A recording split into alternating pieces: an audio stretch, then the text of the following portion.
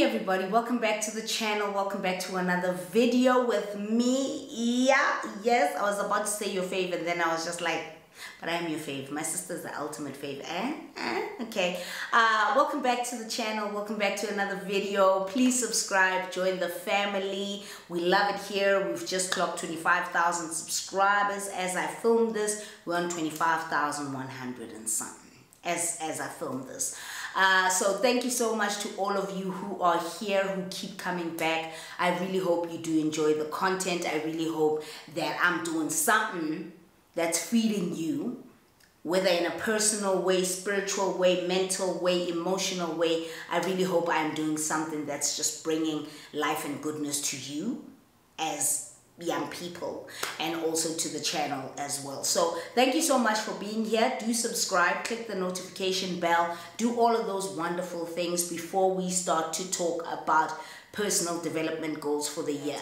And this one is the personal development goals that I have set up for myself for 2022. If you are sitting here and you also want personal development goals and you feel like I might give you some headway or some ideas or something that might be able to motivate you to sit and write something down, do it, baby girl. Get a piece of paper, do what you gotta do. It's fine. Let's all be in this together. Okay, let's do it together. So for me, personal development is very, very important. It always has been on this channel, and I feel like if you've been following this channel for a while, you will know that I used to do a series called Motivate and Empower.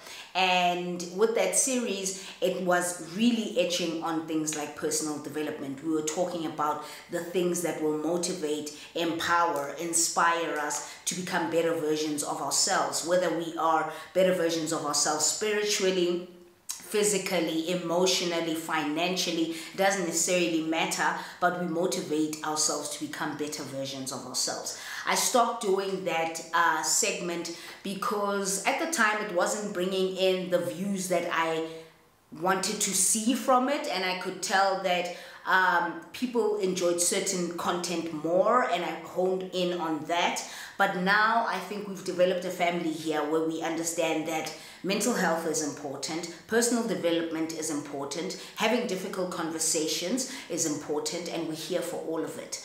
Then we have fun with your Candid with Cats and your vlogs and that kind of stuff. Immediately when I got in my planner, my boss planner, in about a week ago, immediately when I got it in, I first thing went into the section with personal development goals, and I went into the section with health goals, and I went into the section with project goals, and I sat down and I started writing, and I couldn't stop. At some point, my my wrist, a carpal tunnel was a real thing. My wrist was actually quite sore at the end of that prepping session, but I love it because all my goals and what I want to achieve in terms of finance, personal development, all of that is in one place that I can look at and keep going back to right throughout the year.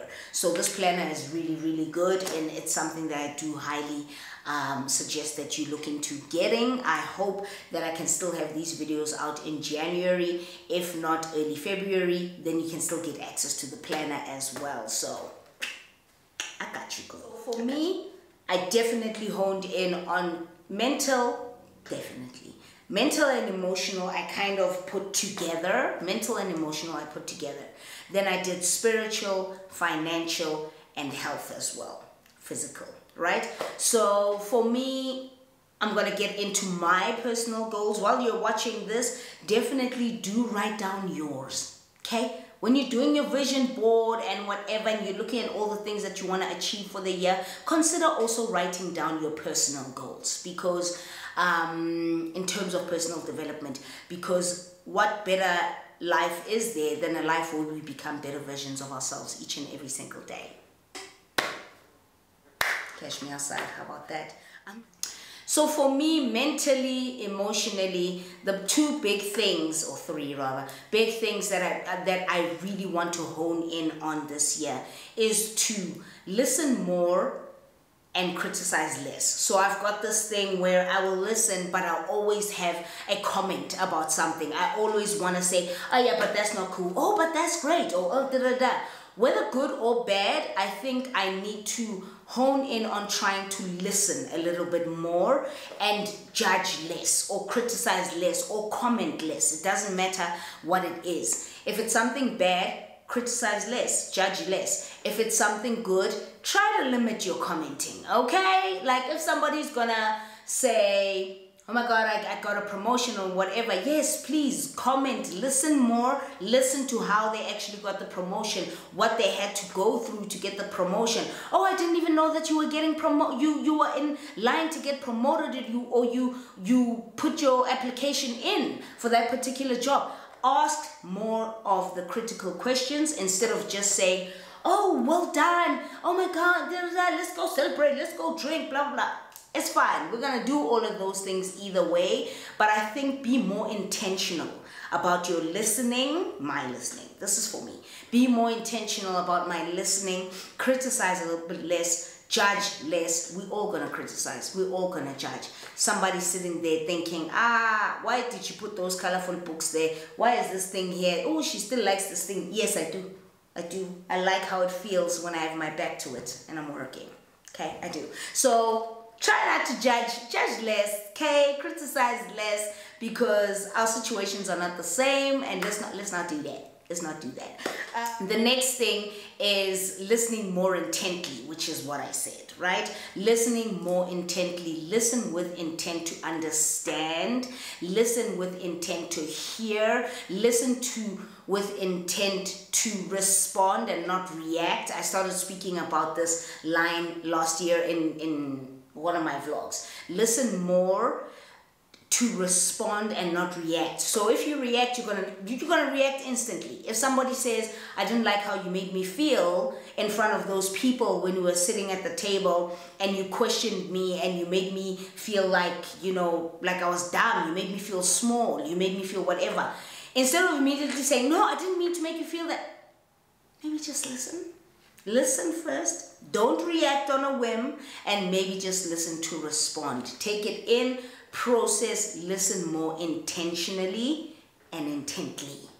There's a difference, right? But listen with more intention and listen intently. Like literally bring yourself to that space to listen, right?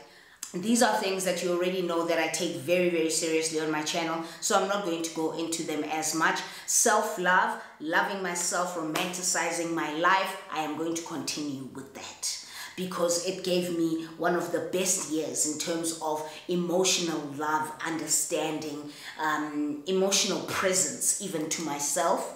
It gave me one of the best years, 2021. 2021 was shit in so many other ways, but I won with a couple of things in 2021. So I'm not going to get too much into self-love and self-care because I project that quite a lot in my content on my channel. So you'll be seeing that throughout the year anyway. So we're good there.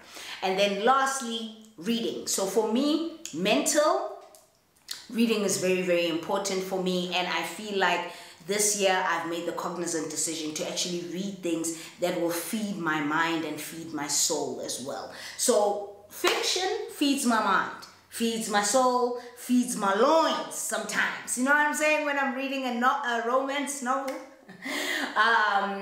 frightens me, scares me, all of that kind of stuff. But in truth, I really want to start reading self-help books that do not come across as preachy. So books like Atomic Habits. Atomic Habits is the next book that I'm going to be reading. And in terms of self-help, because I read a self-help book in conjunction with a novel. I never just read a self-help book alone, no. So that's the next book that I want to read, and I want to get insights on and maybe learn a little bit more about myself on, or what I can do, excuse me, or what I can do to make my self or my life better. So I'm planning on doing that too. So that's all the stuff that I've picked up in the mental sphere of things and the emotional sphere of things. Just to be more present, I feel. To listen intently, but also just be more present to all the people that are in my life. To be more present to you guys. I'm available. You guys know in my DMs, I'm there. I'm answering your DMs. I'm there answering your emails and all of that. So when I'm available, I'm available. So for me, physically, it's really not rocket science. I'm going to be focusing on the progression of my body. Now, I spoke about this in my last vlog where I said I had gained about 3.5–4 kilograms. That was a week ago. I have come down 1.7 kilograms today in a week. Little over a week, maybe about 8–9 days. I've come down about a kilo and 7. And for me, it had nothing to do with the gym. I'm not even back at the gym yet. I don't even know if I want to go back to the gym. But that's a story for another day. Because 1 minute I do, 1 minute I don't. And I never am hard on myself when it comes to gym. If I want to go to the gym, I'll go. If I don't want to go, I don't go. Because for me, I know the real true secret, okay? The real true secret is treat your body right by eating right, period. Point blank, there isn't anything. You want to lose weight, eat right. The gym is going to help tone you up, and the gym is literally 15–20% of everything. So if you're really looking at losing weight and all of that, eat right, feed your body with the right nutrients, minerals, you know, feed your body with the correct foods. So I don't worry too much about gym, even though I do know, that when I'm ready to go back to the gym, I will. But for me, physically is focusing on the progression of my body through what I eat, through working out when I do, but also very, very important is just treating it well. So romanticizing my life and my body too, looking after it, right? That's honestly as simple as it is. I'm not too hard on myself. I've already started on the eating clean bandwagon and my body has responded to that. So I feel great. I feel a lot better than I did a week ago, but I was also sick a week ago, so differences, right? So yeah, that's honestly, in terms of physically, that's all I'm looking at, right? Working out, treating my body right, eating right.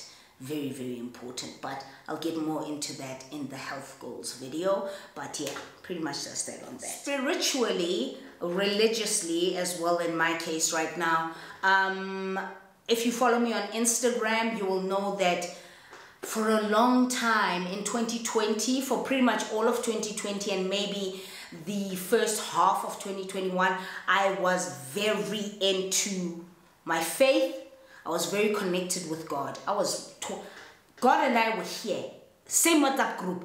Every single day, I was opening my Bible, I was praying, I was putting up Bible phrases on Instagram, WhatsApp, Twitter, all of that, because I was extremely connected to my faith. Since then, it's kind of wavered off a bit. I do pray, but not every day. I'm not in it like I was, and I miss being in that space. So I have made a cognizant decision again to pray every single day and open the Bible at least once a day. If I'm not opening the Bible physically, I'm opening a Bible app and I'm reading the word of the day, or just anything that connects me to my faith, my religion. Really, really important to me to hone in on that, harness it a lot more, refine my connection with God a lot more. Very, very important to me that. And I know that some people watching this are not very religious. You can just, this little here part about the religion and the Bible part, you can skip out, of course, sure. But then, hence why I say spiritually, because Headspace is an app that I use on my phone, right? Headspace is really, really great for meditating. It's not even only just Headspace, but I really also just want to connect with myself in terms of meditating, relaxing, being at peace with myself.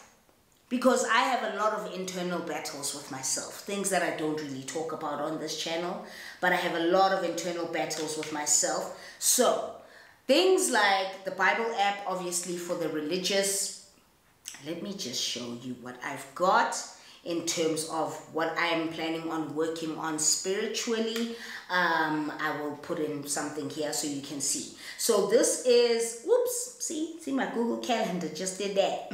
Okay, this is my spirituality and chill folder. And in it, you've got fitness for my iWatch, whatever, when I go to the gym, all of that, the watch, better sleep, which helps with sleeping. Discovery, not going to go into because that's got my medical aid information and all of that. Discovery works really well with when I go to the gym, Woolies, certain points, you know. Then there's Lifesome. Holy Bible is the one that I use every single day. Sleep Cycle works very similarly to better sleep. Abide and Headspace are really, really great for meditating, and are really great for when you just want a moment with yourself. It's really, really hard to get into because in truth, we get distracted quite a lot. So let's just switching off the recording thing. In truth, we get distracted quite a lot, but apps like Abide and Headspace are phenomenal with trying to quieten you on the inside, quieten you on the outside, just quieten you, just bring things back a little bit.